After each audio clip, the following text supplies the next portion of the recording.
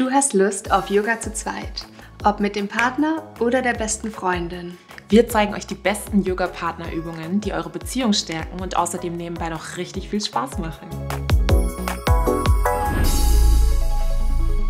Hi, ich bin Felicitas und ich bin Yogalehrerin und bin eigentlich jeden Tag auf der Yogamatte. Und ich bin Ina, ich habe ein tolles Körpergefühl nach dem Yoga und bin bereit für jede Herausforderung.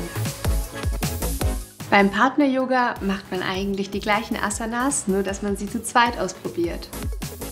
Das Schöne ist, dass man die Beziehung zwischeneinander auch stärken kann und dass es einfach unglaublich viel Spaß macht. Yeah. Wir werden uns heute gemeinsam steigern. Wir fangen bei den einfacheren Sachen an und am Ende kommen wir zum Profi-Part.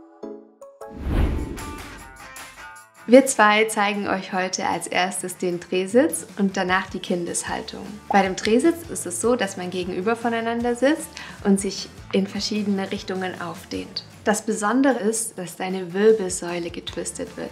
Dabei regst du deine Kundalini an und bekommst viel Power. Das Schöne ist einfach, dass man die Verbindung des anderen ganz intensiv spürt über die Haltung der Hände. Man spürt, wenn der andere anspannt und kann dann auch nochmal signalisieren, hey, lass mal ein bisschen mehr in den Knien los, versuch mal ein bisschen mehr zu entspannen. Wenn du aus der Übung rausgekommen bist, dann dreh dich einmal und beweg dich so, wie du es brauchst. Dein Körper hat eine Extremhaltung gehabt und wünscht sich daher Ausgleich.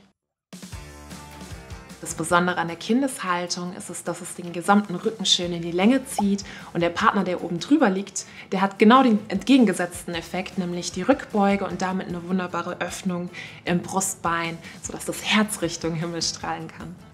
Achtet bei dieser Pose darauf, dass ihr Kopf auf Kopf liegt. Es ist schön, wenn man gemeinsam atmet. Das heißt, spürt einfach den Atem des anderen und versucht euch zu entspannen. Als Partnerin unten in der Kindshaltung fand ich es total schön, diese Kompression zu spüren durch das Gewicht meiner Partnerin oben drüber. Wenn man sich oben auf den Rücken legt, dann kann es am Anfang ein bisschen wackelig sein. Ich bin ganz schön erschrocken, wie viel Bauchmuskulatur man dazu braucht. Aber dann ist es ganz entspannt. Fühlt sich auf jeden Fall gut an.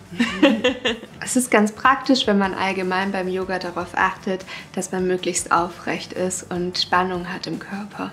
Lasst es uns probieren. Wir gehen weiter zum fortgeschrittenen Teil.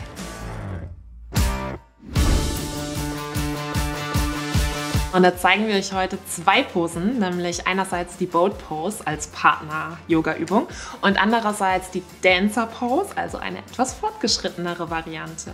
In der Dancer Pose ist es wichtig, dass du den Pflug aufspannst. Das heißt, dein Fuß und dein Arm geben zusammen eine gewisse Spannung.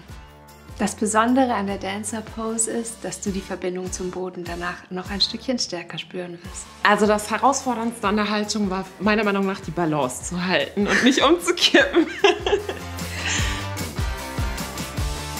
In der Boat Pose werden einerseits vor allem deine Bauchmuskeln beansprucht, andererseits wird dein unterer Rücken gestärkt und deine Beine natürlich auch mit beansprucht, weil du die ja in die Länge strecken und halten musst. Aber du hast ja immer wieder deinen Partner, an dem du dich so ein bisschen anlehnen kannst.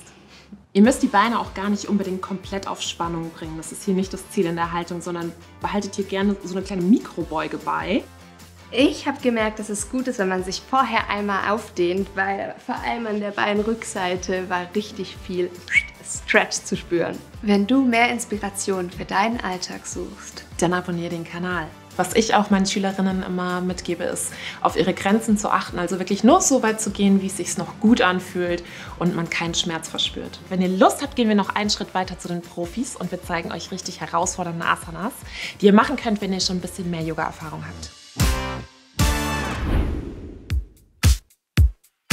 Wenn du es bis zum Profi-Part geschafft hast, dann kommen wir jetzt zum L-Handstand. Und die andere Pose, die wir euch zeigen werden, ist der herabschauende Hund kombiniert mit dem Bogen. Also wirklich was für absolute Profis. Beim L-Handstand ist es so, dass sich eine Person aufrecht hinsetzt, die andere dann die Fußgelenke greift und man so versucht, in die Pose nacheinander reinzusteigen.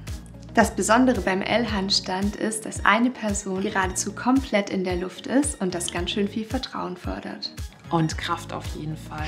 Am Anfang war es ganz wichtig, wenn man oben ist, dass man sich traut, einfach den Po einmal in die Luft zu schieben und dann hat man zwar die Pose gefunden, aber der nächste Schritt war mir fast zu spannend. Ja, und das heißt nicht umsonst Profi-Übung. Das ist wirklich eine sehr herausfordernde Haltung.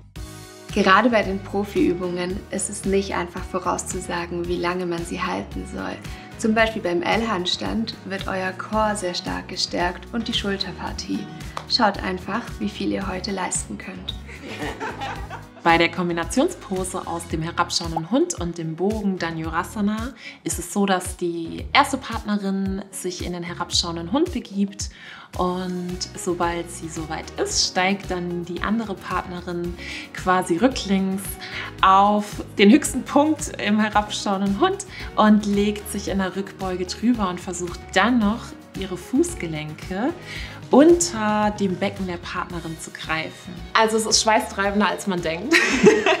Das ist super anstrengend, weil ich das ganze Gewicht von Ina halte. Sie ist zwar nicht schwer, aber trotzdem merke ich das richtig in den Armen, dass ich da ganz viel Kraft gegenpressen muss, um in der Haltung zu bleiben, also um diese Spitze im Herabschauenden beibehalten zu können.